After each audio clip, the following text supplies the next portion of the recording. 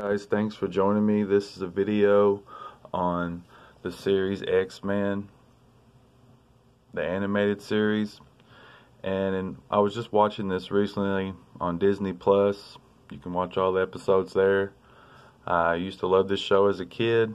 It came on Fox Kids Network, before all these nice streaming services. If you lived in a rural area, you had only a couple channels, and this is something I enjoyed watching. So I decided to check back with it, and it made me really uncomfortable on this episode on season 1, towards the end of it. And I think it's a predictive programming, for the New World Order. And entertainment is not what it seems to be. It's not there to entertain you. It's there to implant messages into your subconscious mind. So once the reality sets in and it's to that point, you're more acceptable to it. Your brain will take it in and you'll accept it easier. And that's what they do with cartoons, like, of course, Simpsons, Family Guy, just to name a few. It's not there to entertain you. It's there to make you realize in your subconscious mind, like, hey, this is something I've heard for. I'm okay with it. So let me show you the video. And just a little backstory. This guy right here is from the future. This is set in the 90s. And the X-Men are fighting this guy. They don't like him because he's trying to stop Gambit here from killing a president or government or something on this cartoon show. So let me show you the video. Time's up for all of you. Because of him, the whole world is going to be enslaved. Everything you believe in will lie in ashes. And the X-Men are going to die. It starts with a single death in Washington, D.C. The assassin is Gambit, but all mutants get blamed.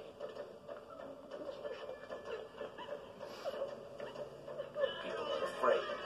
They want action. They want protection. They want revenge. The mutant control law is passed, calling for an army of sentinels. They march over the nation, seeking out mutants, hunting them down like animals. Surrender, mutant. Some fight back.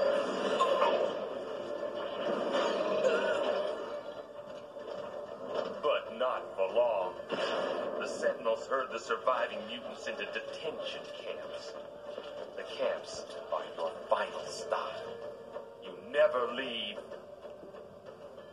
Never. But those who control the Sentinels don't stop with mutants. Eventually they bring their new world order to all humans.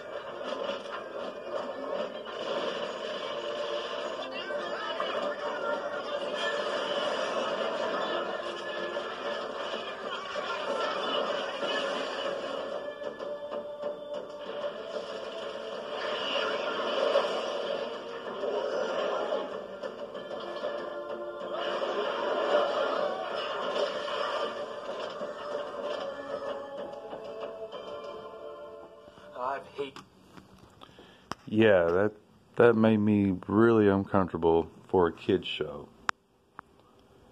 And it's just kind of odd. I got a weird feeling from that. And how I interpreted it, call me crazy, just what vibes I was getting from that short clip you just saw, is something's going to happen and people's going on protection. And of course, how AI, is coming around nowadays. There's going to be these robots among us, and like I say, it's going to be protection at first, and then eventually it's going to turn on all of us. And when they say camps, I thought of FEMA camps, conspiracy, hearing that all a lot. It's going to detain everybody where we can't never leave, and New World Order, you heard that. That was there to throw that in your mind. Predictive programming. As a small kid, the kids are going to watch this. That's what it's there for. And it's just kind of odd to put that in a kid's show. Even though, as a kid, you're not going to realize. You're just like, oh, cool, robots. But as an adult now, it's making me think more. It's just really weird. Well, just wanted to show that clip and just kind of wanted to see what you guys thought about that and see if it's just me or are y'all getting the same vibe as me. Thanks for watching.